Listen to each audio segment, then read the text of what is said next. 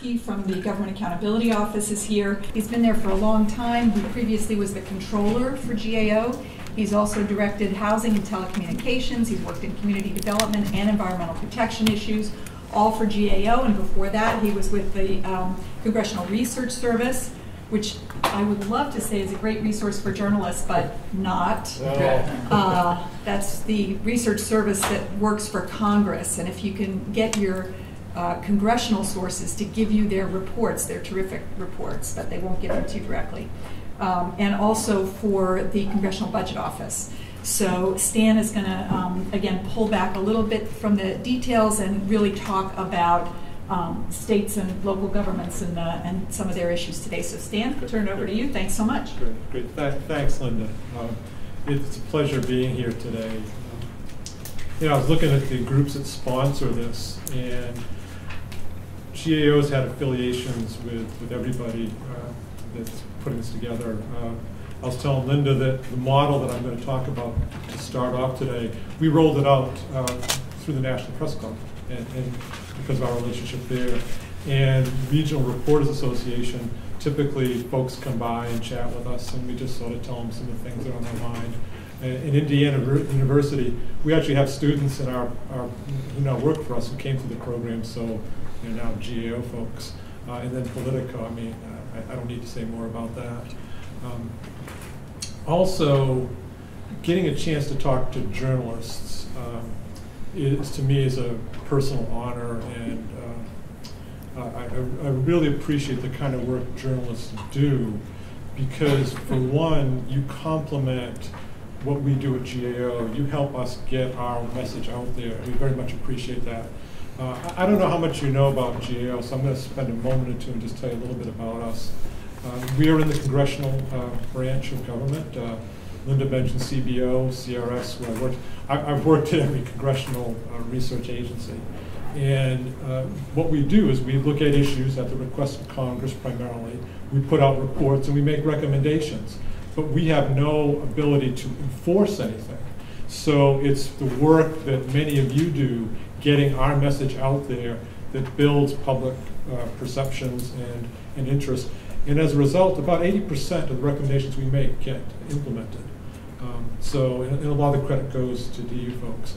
And I also think that in some respects we're kindred souls, because at GAO we get an issue, we do some research on it, and we put out a report. And that's essentially what you folks do, except you do it a lot quicker than us. It takes us about a year. So if it took you about a year, you wouldn't be sitting here today because you'd be out of jobs. On CRS, it is interesting what Linda mentioned. CRS does do a much quicker turnaround, but it is typically is directed, and it's for the members of Congress. So you're right, it's hard to get a hold of this stuff. In terms of GAO, whatever we put out, except for those that are classified, they're on our web. And I will close with giving you the citations to our website. Today, what I want to do is to do something I hope that complements what Bill did. The Sunlight Foundation and places like that, like OMB Watch, et cetera, are tremendous resources, and I'd urge you to take advantage of them. We do. As a matter of fact, I was telling Bill that one of the jobs I'm going to talk about today, one of the stops we had was talking to Sunlight, because they're a tremendous research tool. What I want to do, though, is step back and give you sort of an overview, a satellite view of the federal interactions with the state and local governments. When you're talking about state and local governments, you're really talking, in some respects, about a part of policy that is not thought about that much in Washington. We tend to think about things in Washington down the programmatic line, so somebody might think about something as an education issue or a housing issue or whatever. But in reality, those issues play out by who provides the services. And very, very few services are provided directly by the federal government. I remember one time I got myself into trouble talking to a reporter, and this is when I was doing housing work, and he was saying, well, what does HUD do? And I had the statement, HUD doesn't do anything. And then I went on to explain that what HUD does, it gives money, it guarantees loans, it works with others to carry out the policies. But the quote that got picked up was, HUD doesn't do anything. which made me a real unpopular guy the next time I went over to HUD to talk to people. So you know, it's all's fair. but the point is that much of federal policy is carried out at the state and local level and with nonprofits. And it's a very big driver of the success not only of policy, but also of the economy as a whole. About 1 in every 6 jobs are at the state and local level. And you talk about that share of GDP. So when you're thinking about things like the downturn and the stimulus, the Recovery Act is what we call it, a lot of that money went through state and local governments because that is a very strong driver of not only policy, but economic well-being. What I want to do today is start off and walking you through a model that GAO built of the state and local government. We look out 50 years. And it's the only model there is of its kind like this. I want to then complement that with a look back 30 years, and you can see the trends look very, very different. So I'm hoping to give you some targets of opportunity to think about. Also some themes that you might want to consider. It may be a couple tools, but to be honest, the people coming before and after me will be better at the tools. What I'd also like to do is ask you to interrupt me at any time with anything. These kind of discussions work best if you engage with me and tell me, hey, I think that's nonsense, or I don't understand it, I wanted you to talk about this, and don't worry, I'll handle it. Don't feel bad at me. So I'd like to do that, if you're okay with it. On the model that we built, the state and local sector, it took us probably 3 or 4 years to essentially model what goes on in terms of revenues and expenditures. And I'm going to give you a very simple overview of it, but that's what it is. It's revenues and expenditures. So it's what money comes into the state and local governments and what goes out, and what it goes out for, and who it comes in from. Now what you see there in front of you is a line heading down. And what you'd rather see is a line heading up. That is what we project as the fiscal pressures that state and local governments will be facing over the next 50 years. Now a couple caveats I want to be really clear on. At GAO, we follow the federal money. So it's very important to us what happens to the sector and the people and how they use it. We do not evaluate performance by individual states or localities. So if somebody asks me, well, how's Indiana doing, or how's this, I can't tell you, because that's not what we do. If you ask us how HUD is doing or how environment is doing, that we can talk about. But a lot of what HUD and environment are doing have to do with how well the states and local governments work in general. So one thing I want to key you to is to be thinking about, and this is something that Bill talked a little about, is the recipients of grants, to follow who gets it and what they do with it and what their capacity is. And what this first graph shows you is that unless major changes are made, the capacity of state and local governments is going to be stressed. Now, what that says is that there's a growing imbalance between money coming in and what would be going out under current policies. Now, you know that unlike the federal government, state and local governments have to balance their budgets. So you're never going to see this actual level of deficit. But what you're going to see is stress in the sector. And the point that we make globally is that if you look at the earlier part of the line, it's smaller. The quicker you address it with fundamental structural changes, the quicker you'll get to a solution. To let it go, it's going to be harder to address. So what I want to do is to walk you through a little bit about some of the revenues and expenditures. And again, I think these have some targets in there for you to think about. Sure. Could you just say again, what exactly is going down and what is this chart saying? Exactly. What this is saying is that if you don't make changes, let's see, we're going to try out the pointer. If you don't make changes, up here, you're seeing the sector being pretty much in balance. I mean, the amount of money that's coming into it is about the amount they're spending. And what you're seeing is over time, unless there are changes in the amount that comes in or the amount they spend, this sector is not going to be fiscally viable. So what this is showing is essentially a meltdown of state and local governments if we don't make some changes. Does that get at your point? Can I ask you Sure. for clarification? Sure.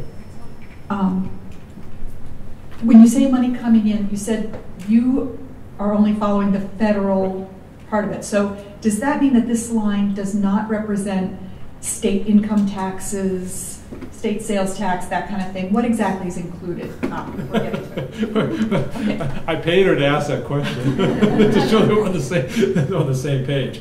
GAO will only follow the federal money coming into the sector because that's what our charter is. But the health of state and local governments is going to be dependent not just on federal money, but on their own source revenues. So the very first chart that I want to talk about is looking at own source revenues. If you're looking at state and local governments, the major places that they raise money on their own are in three places. Their income taxes, their sales taxes, and their property taxes. And there's a story with each one of those. On the income taxes, what states typically do is they will mirror what the federal government does. Matter of fact, they will use the U.S. code and then just put in different percentages. So what the federal government does on its taxes, the state governments will usually do. And this becomes a challenge to state governments because what happens is the federal government makes changes like at the last minute, and the states don't know quite how to forecast some of this stuff. With the federal government, it's not as big a deal because if you make a last minute change and your deficit's a little more or less, you just print more or less money. But if you're in a state government and you've got to balance your budget, it means last minute changes in your spending because your revenues have changed because the federal government made a change that you had no say over. So one thing to watch in the state governments is their revenue projections, to watch them at the time when the year is going to be ending and see how close to balance they are. And what will then happen is if they're not in balance, they've got to make themselves in balance. And they can either do that by cutting, or they sometimes do it through smoke and mirrors. An example of smoke and mirrors typically will happen sometimes in the pensions. In state and local pensions, and this is something I'm going to talk about a little later, because one of the stresses we're seeing right now, there are three major drivers. It's what you have in your reserves and what it's earning you, what you're paying out in benefits, and what you're getting in contributions. And a lot of that's driven by assumptions. So if you're at the state level and you're looking at the end of the year budgets and you're seeing a change in their forecast of revenues, that means they've got a problem. They probably can't cut actual expense that as much. They will look for some place that they can do something. They'll say, well, let's look at our pensions. I think we're going to make more money this year on our portfolio. Oh, we're balanced. So those are some targets for you to look at. And there are states that have gotten into trouble with that. For example, Illinois, New Jersey are states that have problems with their pension plans because of some of those. California is another example. So that's a target for you to look at. The next line that I want to talk about for a second is the sales tax.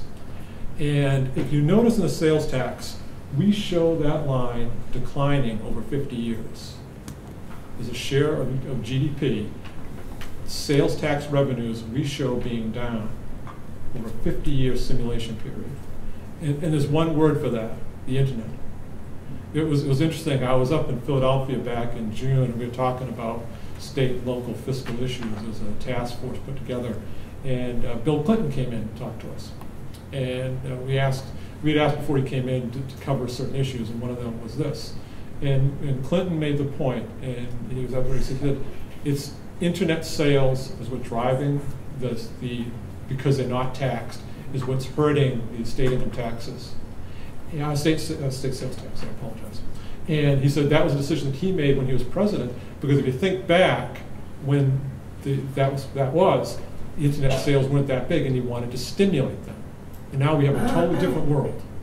So one thing to look at is what goes on over the next number of years for state governments to capture as much as they can of those internet sales. And that to me is going to determine the success of that revenue source. The third one is property taxes. And property taxes is sort of an interesting story, because when the recession hit, as you know, this recession was housing driven. So property values are down, and we expected to see property tax revenues down.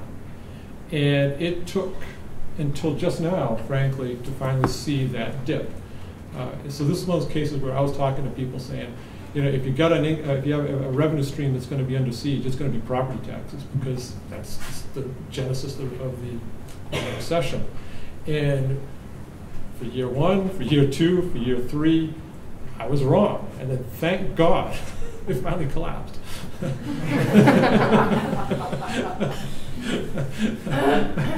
I'll tell you another sort of funny story. And that is when we put out our model, the first year we did it was 2007. We got it out there, and we said, we think it works good. We talked to a lot of different people, and we thought that it would be a good simulation. 2008 came, and we were updating it. And our model took this big dive. And I'm like, oh no, you know, this is like the summer of 2008. And the economist is sitting with us, and I said, you know, this line is like dropping off the bottom of the charts here. We have something wrong with our model. I wouldn't let them publish it. I said, you got to go back and talk to all the people again and redo it. They went back, they talked to everybody, redid it, and then they said, it's what it shows. And so we said, okay, we'll put out the model and see what happens. And then thank God the recession hit. So. What was actually happening, and that's that one. Don't quote me on thank God the recession. That's worse than the HUD story. But what it was is our model was picking up leading indicators of stress, and then, as you know, the financial markets collapsed. We actually were in recession, and it wasn't declared yet, because when you do recessions, you have to go back.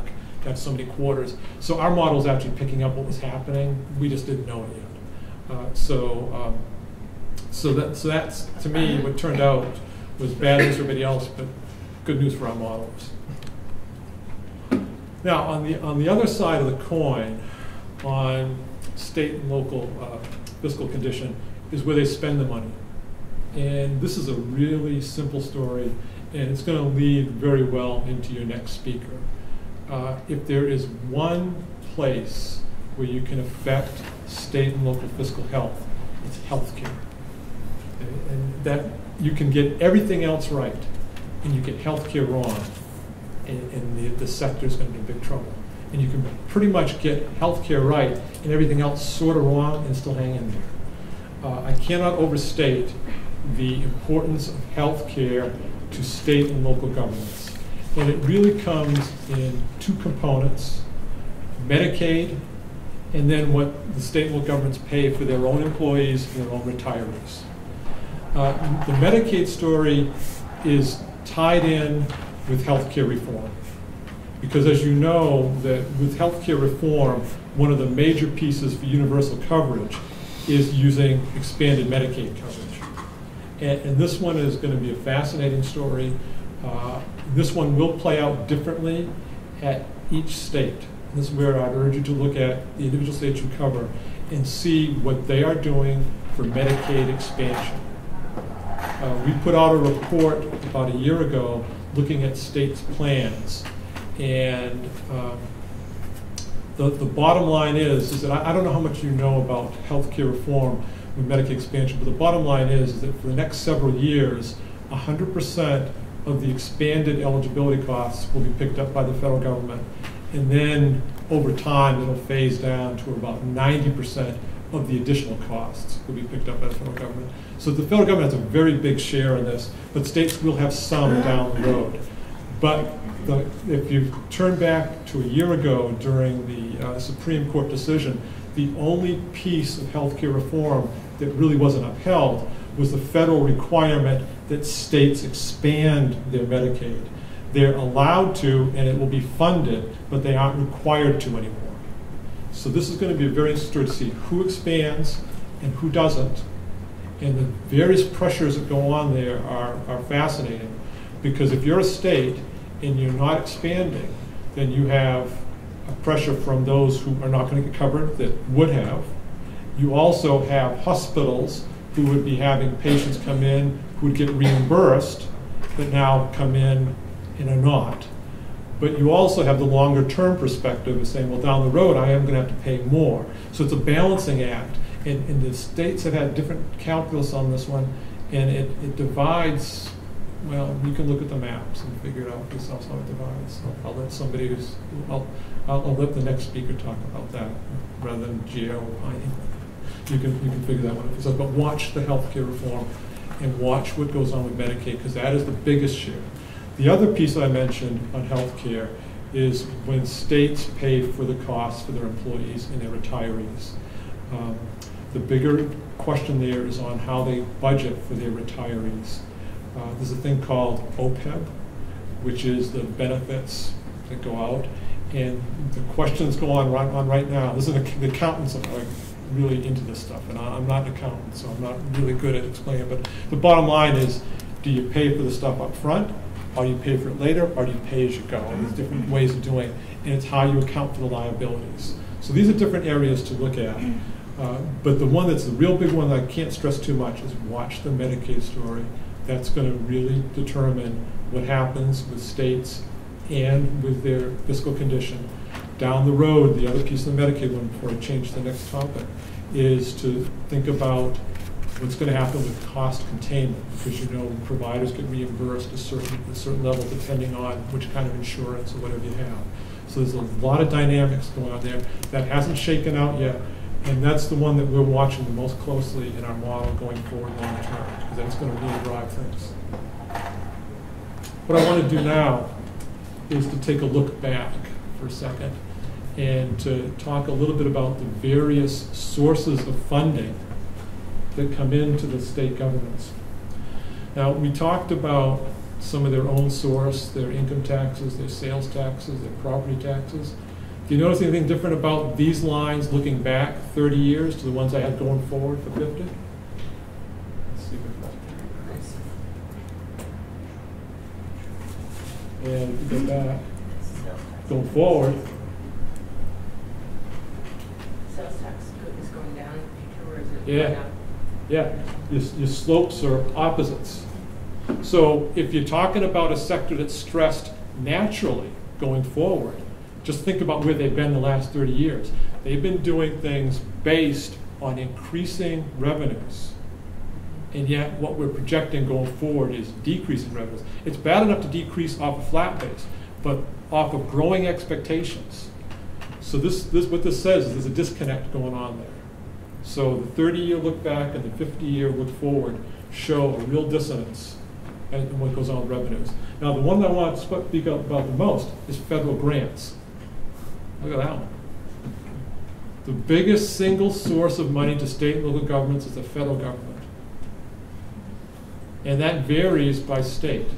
So what I would urge you to look at there is within the state what they're doing, within parts of the state. Let's pick on Virginia for a second.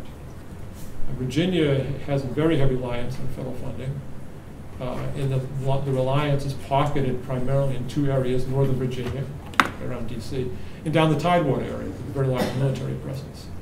If you don't see the same kind of lines going forward, and you guys have heard about sequestration and all those kind of things, that's going to be a big drag on state revenues, particularly in certain states, particularly in certain areas. So if you're covering stories to watch, I'm trying to give some certain targets to think about, and that's what, and watch what they're doing to prepare for it. And I'll stay on Virginia for a second. In Virginia, one of the things they've done is states generally have what they call rainy day funds, essentially reserves that they set aside. So they say if we get a bad situation, we want to draw on our rainy day funds. So for example, when we went into recession, the states actually had about 3/4 of a year extra money built up in their rainy day funds, and that carried them through until you got the Recovery Act money coming in. And then states actually held their own during the recession, primarily through those two things. So if you have some stressors coming down the road, you want to build up some reserves. So one thing Virginia's done is they've set up a separate reserve fund saying we think there's going to be less federal money coming in and we're going to try to have some contingencies for it. States are very protective of their bond ratings, and they do a lot of budgeting with that in mind. And having reserves is one of the things they do. So one thing to track is how much federal money is going into the states, and I guarantee it's not going to be that line going forward. Now we're down at the local level. Same story over the last 30 years, which we know is a different story over the next 50 years. And the only difference is that top line is called state grants. What that is primarily federal money. The federal government does what they call pass-throughs. So they will give the money to the states, will give it to the locality. So essentially, this is a mirror image at the local level of what you have at the state level. Same stressors. So what that means is that, in one respect, it's easier to address because you're going to address the same thing, but it's also vulnerability because now what you have is the exact same revenue sources. This one, you know, I think I date myself on this one. I call this the Pac-Man chart.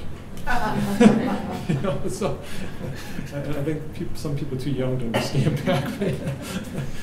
This is what we look at is where the federal money is going, what's it going for. And it doesn't take a rocket scientist to see that healthcare is just eating up the federal money. That's, which combines with my chart earlier about this. So again, you have mirror images going on here of healthcare expenditures going up and the federal money for healthcare consuming more and more of the federal share of spending. So it's crowding out everything else. And there's some really interesting stories that go around the crowding out. So you start with income security. That one's called welfare reform. Back in the Clinton administration, we went from welfare to workfare, and that keyed a reduction in the amount of money going into income security. So if you're looking for targets or vulnerabilities for where, if we continue to have increasing healthcare expenditures, where it's going to be hit next. Well, that's probably not it because we've already done that one. Then look at some of those others like economic affairs, and general public services, and like that. They're shrunk down to very, very little. What that is a paradigm shift. Back earlier, there was a concept that money would go to state and local governments for general purposes. Remember revenue sharing? That essentially was a check to the federal government sending to state and local government saying, here, we think you know what you're doing, do what you need with it, run your business. Right now, what we have is that money is being replaced by grants for very specific purposes with very specific requirements. So we've already consumed that piece. This is the amount of federal dollars. This is the pie chart of how federal grants are broken up. Yes. As they filter down. Yes, exactly. This is the. Oops. This is that top line right there. What that's going for, what they're doing for, what they're doing. So there are certain targets within there for people to be thinking about. So if you think about areas, if we're saying that healthcare is consuming more, income security, we've already taken a bite there. Well, we've already cut this down. You're not going to get much more than that. What's left? Education. If I was covering state and local government issues for the press, I'd be watching education really closely. Just the fiscal pressures drive you there. I'm not talking policy issues. I've never done education work, but if I was there, I'd watch what's going on in education. Education has two major components, as you probably know, in the state and local governments. Primarily at the state level, you're talking about higher ed. At the local governments, primarily K through 12. Higher ed is what I call a shock absorber. When you have a recession, when you have revenues turning down, the state government says, we're going to put less money into higher ed, i.e. tuitions are going to go up, and we'll get through this. They typically do some cuts on higher ed. They typically reduce some of their funding for infrastructure. Oh, we won't repave the roads as quickly. Those are temporary things. What I'm talking about, though, is long-term structural stress. That's higher ed's not going to carry you through that. K through 12 is way bigger than higher ed. It's probably about 4 or 5 times the size of spending for higher ed. This is going to be a K through 12 issue. Is that the most recent year for which data is available? You know, you must be my controller general, because the question he asked me too. Yeah, because we put this on our web, and he said, 2010? You guys have to have something more recent than that. It actually is. We're going to be updating this fall. What we do is we use census data, and there generally is a couple-year lag. So 2011 will be up probably within the next couple of months. But right now, yes. Yeah. And it won't change. We've already seen the previews. I mean, this is not a river rushing. This is more glacial. But it's a story that you want to consider. Watch the K through 12 story. Just, what's the name of this report? Or is that the source on the bottom? Is that the name or what we're looking for? Yeah, actually, what we have is two things. We put out an update. Actually, let me jump ahead for a second, please. What you want to do to get our work, this is our report itself. But also on our website, what we do is we have graphics like you have right here. And because a lot of people want to reproduce our graphics, we actually have all the plot points. So if you, like, I know USA Today, for example, likes to take some of our graphics, and we just put out the plot points and let people put them back up. So the sources for it are the report, which is an update of our model. Then we have the graphics, which are the model's the 50-year look forward. The graphics are the 30-year look back, which are also there. And those are just up there for anybody to take. Does that get at your question? Yeah.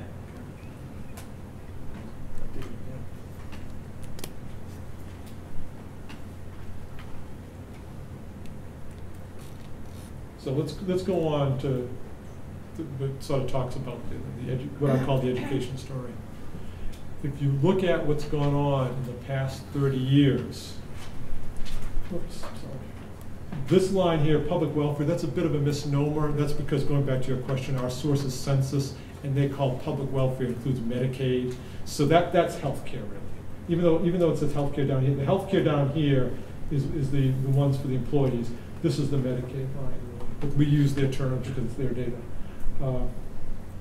But education, if you look at the tremendous increase in expenditures in education, at a time when we're saying education may be squeezed going forward, again, it's that same story about different views looking back and forward. At the local level, it's even more dramatic. I mean, most of your property taxes go to funding education. So if I had a target looking forward, it would be in the education area. What I want to do, too, is talk a little bit about a couple of themes that somewhat tie into this. One is on transparency, another is on grant reform. But before I do, are there more questions or comments or whatever on state and local fiscal? I just, again, on the Pac-Man chart that you had, the economic affairs, is that like a business development, or what falls under the category of economic affairs? In economic affairs, if I'm not mistaken, that includes such things as what used to be like a program they used to call UDAG, which was Urban Development Action Grants, which is now gone. It's things like CDBG and some of those kind of things. It's economic development type issues. And again, I'm not real strong on some of the definitions, but those will be all posted on our site. Because these are all percentages, it might be a little misleading, perhaps, maybe not. The total amount of federal grants has gone way up, as we've seen, right? Dollar figures, huge increase. Is it that these other areas are being shrunk, or is it just that the rate of growth of that new money is so much shifted to health that they get dwarfed out? In other words, have they already made cuts and squeezes, or are they still generally supporting those about the same? No, that's a really good question.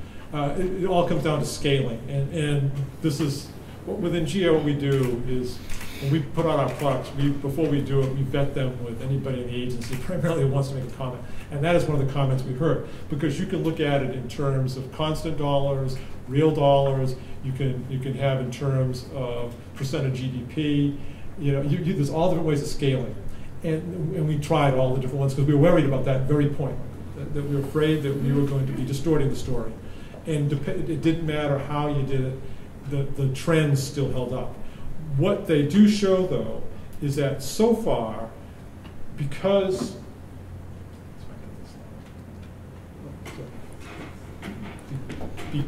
this line is going up so much over those 30 years, even though you're getting a smaller share, you're still getting more.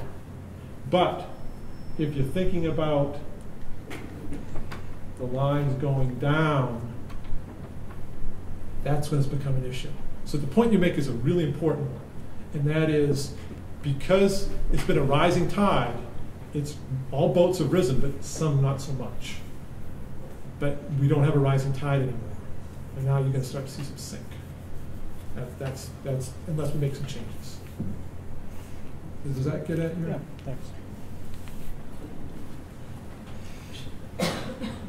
Henry Hedka, researcher now. Recently, there's been an article in Forbes magazine concerning the situation in Detroit, which went bankrupt, the municipal government. More recently, I've heard that Bank of America is consolidating their loans, and apparently they're able to work out something, hopefully.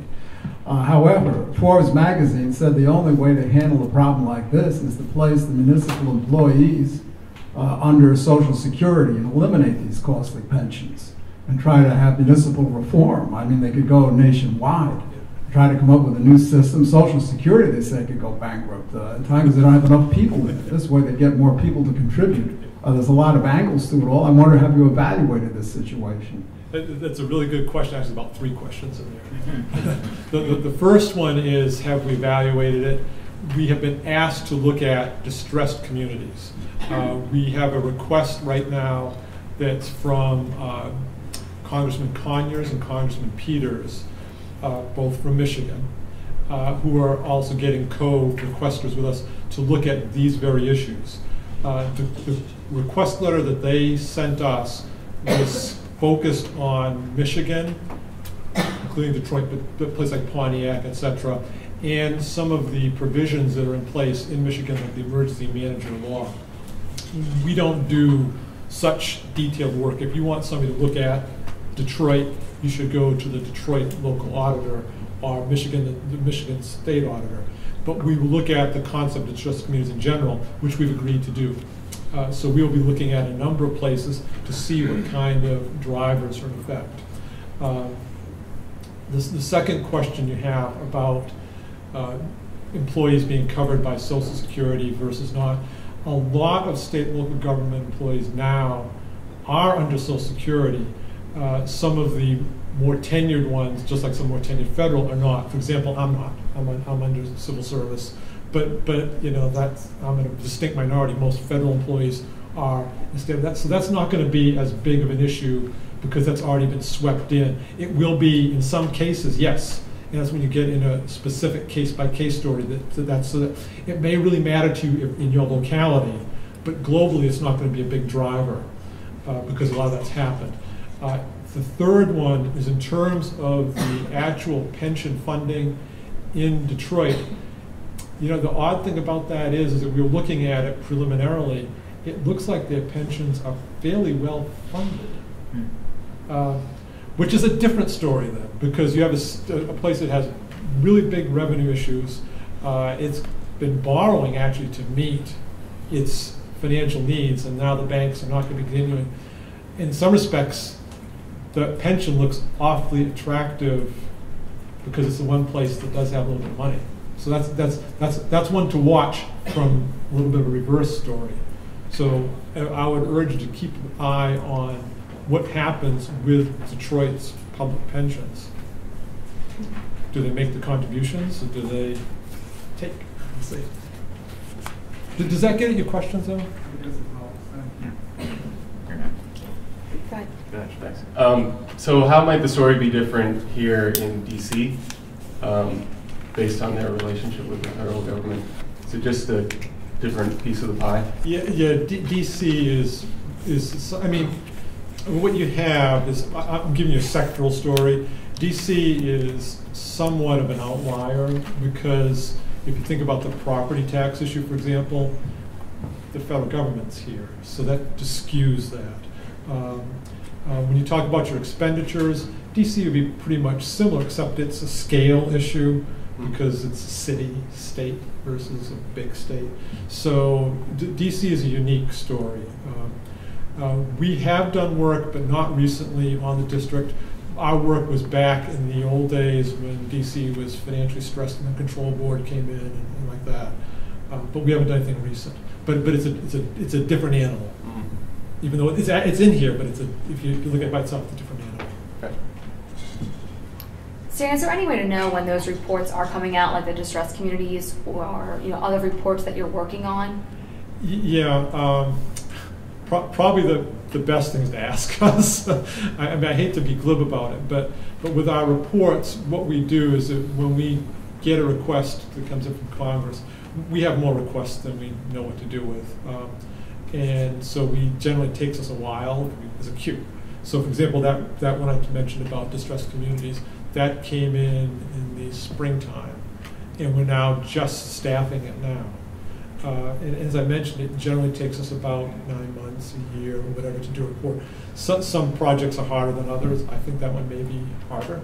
So the best thing to do is to, if there's a particular area that's of interest to you, if it's in my area, you can ask me.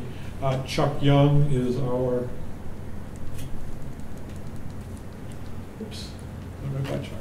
Chuck is our, handles our public affairs. You can ask them anytime. We post on the web when reports go out. That's probably the best. We're not quick because we live in a different world than you do. But we try to be thorough and we try to be accurate. We do too. Yeah, no.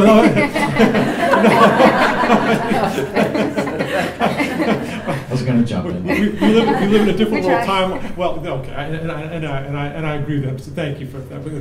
We live in a different world time-wise, but we share the same values of accuracy and thoroughness. And that's why it's a pleasure to be here today.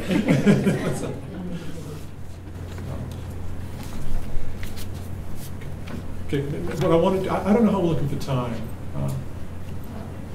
Okay, good. I only have a couple little quick things that I wanted to cover for you too, because I think these are sort of interesting issues. And I have to apologize. I'm still living on island time. I've been on vacation. I just came. This is my first day back at work. I have to confess, I didn't realize I'd signed on to do this. I was on vacation, and Chuck said, "Oh, these guys want you to talk." And I thought there was just going to be a little meeting at GAO. And I said, "Oh, sure. I'm sitting on the lab." And then I heard it was this, and I thought, "This is even better." So the two things I want to close with are one is on transparency. And there's been a movement, as you probably know, and this ties in with what Bill was talking about from Sunlight, to get information out there for people. To me, the first big step in this was Obama-McCain, back when the president was a senator. It was one of the things that they agreed on, even though if you listen to the campaign when they ran against it, they didn't agree on a lot else, but they agreed on the transparency, and they co-sponsored a bill that ended up in a thing called USA Spending. USA Spending is out there. It is a very useful data source of where money goes, but it has a lot of limits to it. I do think it's going to get a lot better. The two places I think USA Spending is going to get better are, one, we did a review of USA Spending a couple of years ago. We took 100 cases. We found problems with every one of them. We're doing a re-review now. I think that we'll still find a number of problems. That's what we're paid to do. I think there'll be a lot fewer though. The accuracy is getting better. The second is that money, as I talked about in grants, goes through many stages. It might go through a state government, they may spend it, they may pass it on to a locality or a nonprofit. It goes through chains. USA Spending until recently was only picking up the very first step, which didn't tell you much. Now as it tracks down deeper, it's going to be more useful there too. So USA Spending is a good source to think about. The last thing on USA Spending before I get off it is USA Spending was housed in GSA. It's moving to Treasury, which I think is a very good move. GSA had it because GSA does procurements and they put up platforms and that's what they do. But they're not the money guys. Treasury are the money people. So the most important thing to accuracy and usefulness of data are that somebody's using them. What we found with the federal agencies is we said, well, what do you do with these data? And they said, we make sure they're in there. But we have our own systems to manage by.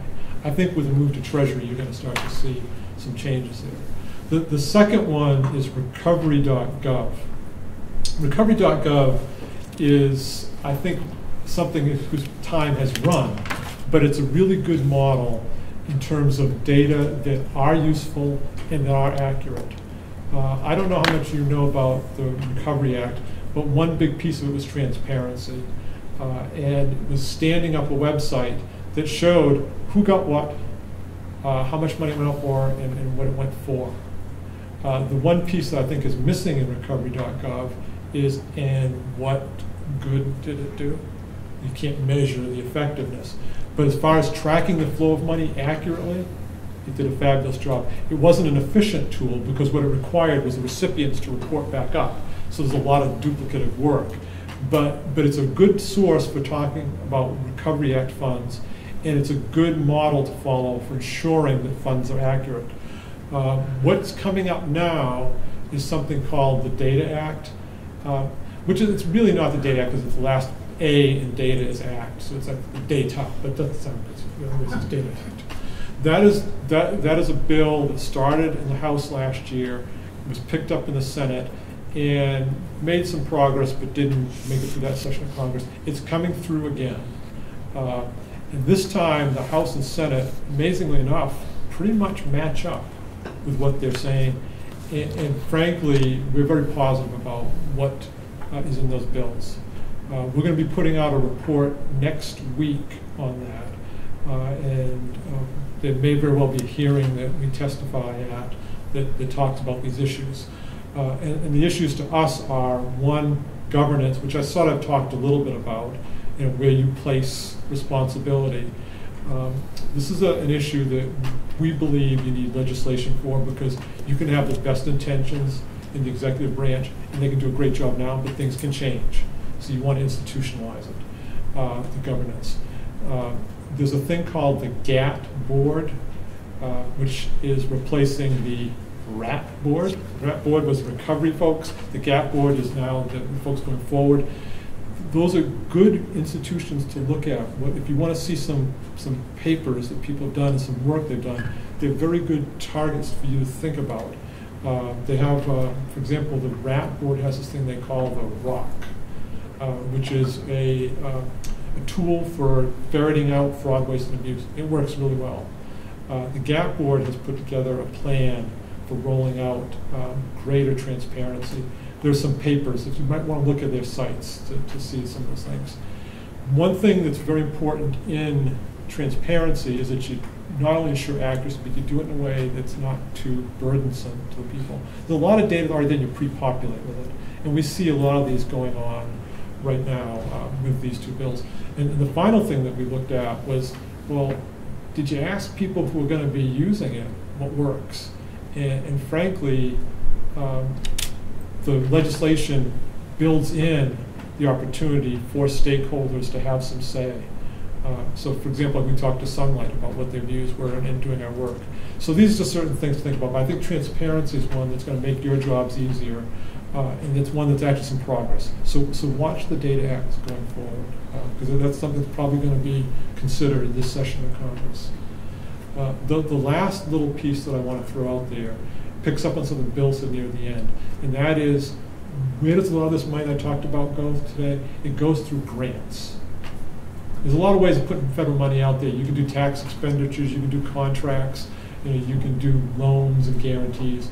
The lion's share of the money is going out through grants that we're talking about to the state and local governments. Now, tax expenditures are big in other places, but to state and local governments, grants is the big tool. And Bill had it 100% right. There is a lot of flexibility in how you do grants. There's also not as much transparency, hence why transparency is such an important issue. The other piece I urge you to watch is grant reform. We haven't had significant grant reform for probably 20 years. And we did have a bit of a piece called Public Law 106, 107 that improved some of it, but it didn't go all the way. But the grants is something that is to be watched. For example, on contracts, there's a thing called the FAR, which is the regulations for how you do contracts. There is no GAR, there's no grant companies. There's also a lot of training that's done for contracting officers. There is not that type of routine of having a curriculum, of having certification for grant-making officers. We just put out a report on this this summer, talking about grants training for the grant makers. So this is something for you folks to watch. I believe that there will be some type of oversight that goes on in the Congress either late this year or early next, looking at grant reform in terms of, again, making them more transparent, making it easier, making it more professionalized, more standardized. So that's just something to be thinking about, because that's an area that you can follow the money. If you do some of those things, you can follow the money a little bit better. So with that, that's about the end of my spiel. You've got some comments or questions more?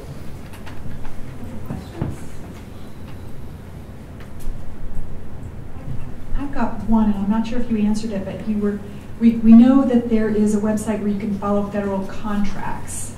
Is there a specific website that helps you follow federal grants? I think Bill mentioned one way to do it, which is on his tip sheet, but I wonder if you have an answer. Yeah, there really isn't an easy way to do that. That's part of the problem, and that's where some of the initiatives I talked about will help.